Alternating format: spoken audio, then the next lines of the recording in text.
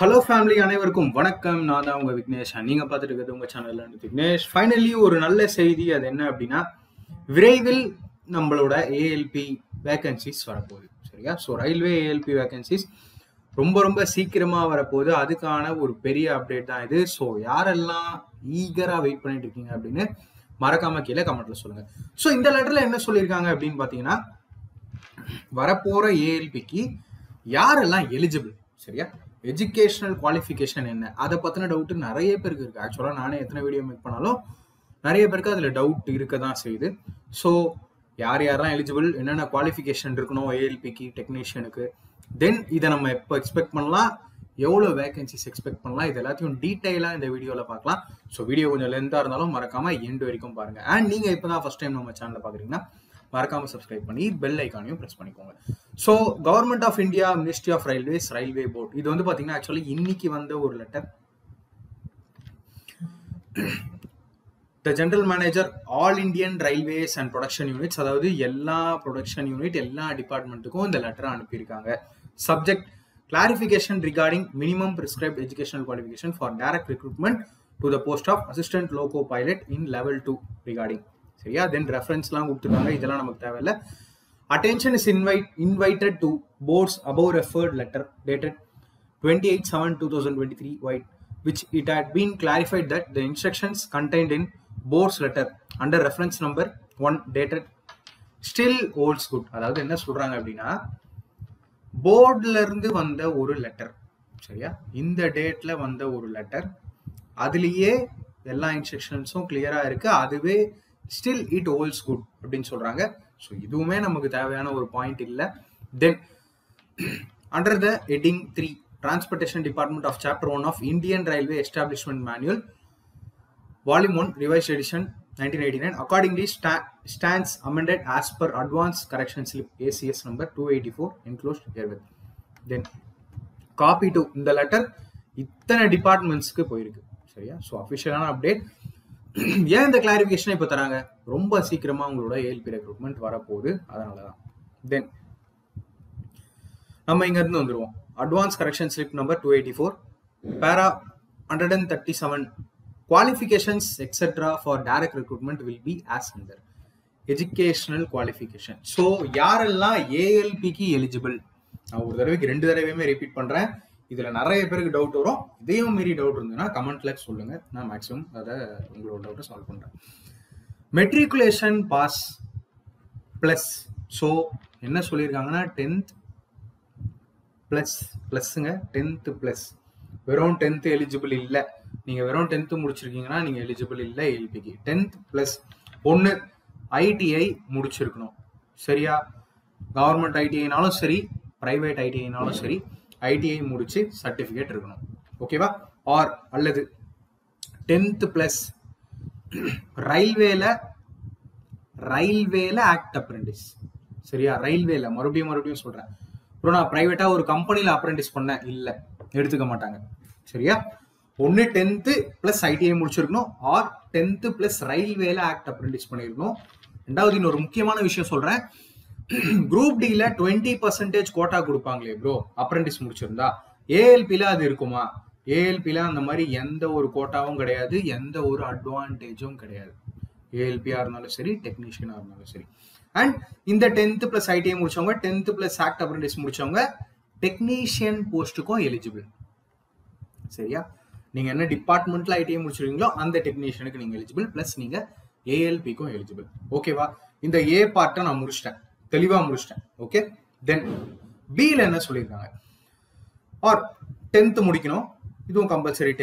10th முடிச்ச பிறகு நீங்க டிப்ளமா இன் மெக்கானிக்கலோ, இல்ல டிப்ளமா இன் எலக்ட்ரிக்கலோ, இல்ல டிப்ளமா இன் எலக்ட்ரானிக்ஸோ, இல்ல டிப்ளமா இன் ஆட்டோமொபைல் இன்ஜினியரிங்கோ படிச்சிருந்தீங்கன்னா உங்களை ஐடிஐ மாதிரி கன்சிடர் பண்ணி உங்களையும் ஏஎல்பிக்கு எலிஜிபிள் அப்படின்றாங்க. எப்படி? பி எப்படி? Diploma in mechanical, electrical, electronics, automobile engineering, இந்த டிபார்ட்மெண்ட்ஸ்ல இருக்கிற எல்லாருமே. ப்ரோ நான் பிஇ முடிச்சிருக்கேன், வெயிட் பண்ணுங்க, பிஇ முடிச்சவங்களும் எலிஜிபிள் தான்.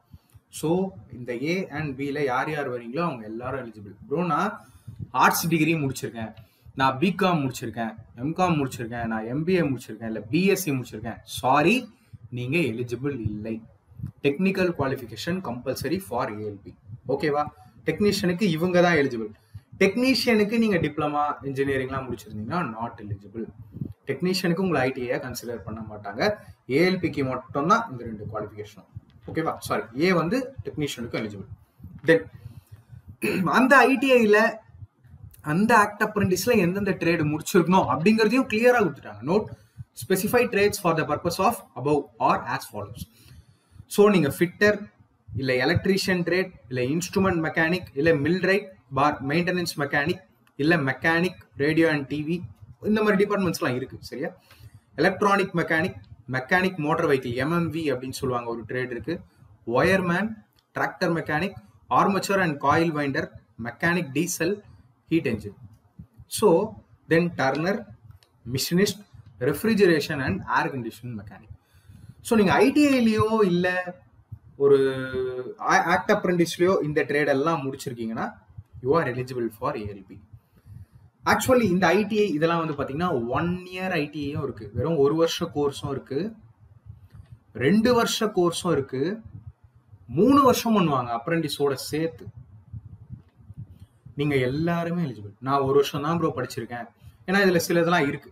சரியா? டீசல் மெக்கானிக்லாம் 1 year கோர்ஸ்லாம் இருக்கு, வெல்டர்ல 2 years கோர்ஸ்லாம் இருக்கு. நீங்களும் எலிஜிபிள். முடிச்சிருந்தா போதும், சர்டிபிகேட் இருந்தா போதும். ஓகேவா?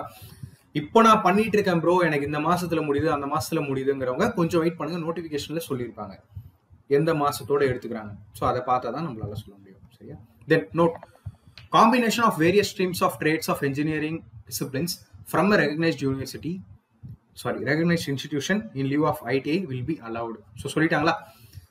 ஏஎல்பிக்கு இந்தந்த ட்ரேட் எல்லாம் இருக்குதுல்ல engineering டிபார்ட்மெண்ட்ஸ்ல, mechanical, electrical, electronics, automobile engineering, diploma மட்டும் இல்லாம நீங்க இன்ஜினியரிங் டிகிரி அதாவது பிஇ, பிடெக் இந்த ட்ரேட்லலாம் இந்த டிபார்ட்மெண்ட்ஸ்லாம் பண்ணியிருந்தீங்கன்னா நீங்களும் eligible for ALP. No need to worry. அதான் இங்க சொல்லியிருக்காங்க. Degree in engineering disciplines as above will also be acceptable in lieu of diploma in engineering. So இதுக்கு மேல யாருக்கும் எந்த ஒரு டவுட்ஸும் வராது அப்படின்னு நான் நினைக்கிறேன். தென் மற்ற விஷயங்கள் எல்லாமே இது சேம் தான். இதை வந்து ஹிந்தியில கொடுத்துருக்காங்க. ஸோ நான் லெட்டரோட எண்ட் வரைக்கும் போறேன். ஓகே, இதுக்கு மேல பெரிய அப்டேட்ஸ் இல்லை. ஓகே, சேம் இதுதான். ஸோ ஆல்மோஸ்ட் எல்லாருக்கும் கிளியரா இருக்கும் நான் நம்புறேன். இன்னமும் கிளியரா ஆகாதவங்க மறக்காம எனக்கு கமெண்ட்ல உங்களோட டவுட்ஸ் சொல்லுங்க. ஸோ நம்ம எதிர்பார்க்கக்கூடிய ஃபர்ஸ்ட் ரெக்ரூட்மெண்ட் ஏஎல்பி அண்ட் டெக்னீஷியனா தான் இருக்க போகுது. அண்ட் மேக்சிமம் அது இந்த மந்த்ல கூட எக்ஸ்பெக்ட் பண்ணலாம், அதாவது டிசம்பர் 2023. ஆர் மிஸ் ஆயிடுச்சு அப்படின்னா ஜான் ஆர் ஃபெப்ல எக்ஸ்பெக்ட் பண்ணலாம். ஸோ நம்ம ஸ்டூடெண்ட்ஸ் நம்ம சேனல்ல பாக்குறவங்க ஏகப்பட்ட பேர் ஆல்ரெடி சிலபஸை ஸ்டார்ட் பண்ணி கம்ப்ளீட் பண்ணி முடிக்க போறாங்க. சரியா? ஸோ நிறைய பேர் அந்த அளவுக்கு ரெடியா இருக்காங்க, எக்ஸாமுக்கு மட்டும் தான் வெயிட்டிங்.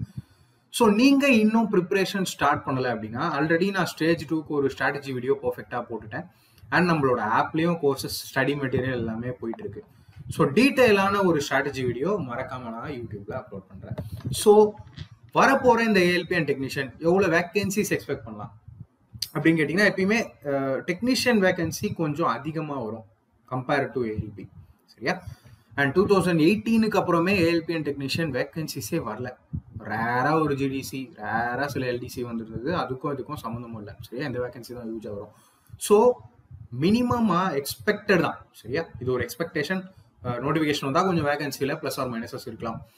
மினிமம் வேகன்சியா 60,000 பிளஸ் எக்ஸ்பெக்ட் பண்ணலாம். ஸோ இது ஒரு பயங்கரமான ஆப்பர்ச்சுனிட்டியா இருக்க போகுது. ஸோ யார் யார் வெயிட் பண்றீங்க அப்படிங்கிறத மறக்காம கீழே கமெண்ட்ல சொல்லுங்க. தென் யூடியூப்ல ஸ்பெசிஃபிக்கா இதுக்கான கிளாஸஸ் ரொம்ப ரொம்ப சீக்கிரமா ஸ்டார்ட் ஆக போகுது. ஸோ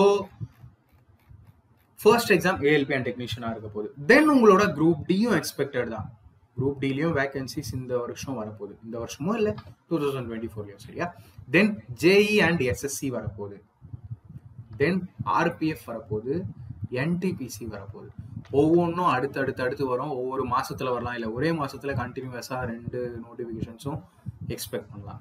ஸோ யாரெல்லாம் வெயிட் பண்ணிட்டு இருக்கீங்க, யாரெல்லாம் எந்த அளவுக்கு சிலபஸை முடிச்சிருக்கீங்க, ஆர் நீங்க இன்னும் ஸ்டார்ட் பண்ணலையா அப்படிங்கிறத மறக்காம கீழே கமெண்ட்ல சொல்லுங்க.